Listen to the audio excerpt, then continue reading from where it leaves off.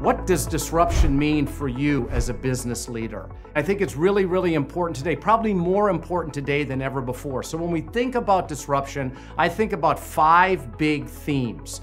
So let me start with, we need to recognize that the world is very different today, not than 5 years ago, not than 10 years ago. The world is different today than 2 years ago. And what matters most today, and this might sound like an old cliche, but what matters more today than ever before is people. The second is understanding this one big idea. Our organizations need to change, but it starts with us as leaders first. We are the ones that need to change. Look, we all got here because of knowledge, wisdom, and experience. That's wonderful, but that's the past. The future is about new ideas, new thinking, and engaging people. We as leaders need to show that we're willing to open our minds and change the way we look at the world. So there's this new thing floating around the universe, grind culture. I think really it's just we've given it a name.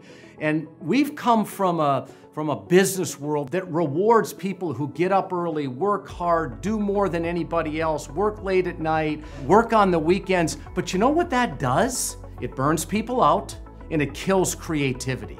What's really driving breakthrough ideas is to give your employees the ability to create their own work schedule. Do they want to work from home? Do they want to come in? I know that scares a lot of us, scares me, but that's what's going to be inspiring to new, young, smart people that can bring fresh ideas into your organization.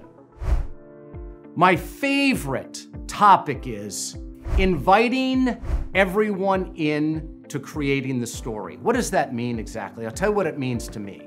It means that you've got all these employees that have all these ideas, and how do we as leaders really take advantage of all these smart, creative people in the organization? Well, it starts with inviting them in to help create the future. I'll tell you what we do at Taco Bell. We are now driving most of our innovative, creative ideas through what we call the incubator, inviting people in. And they get so excited about having a point of view, having a platform to stand on. We are listening to them as leaders, and they're helping create the future. They own the idea, they help promote the idea, and they help push the idea through. It's a really, really cool concept.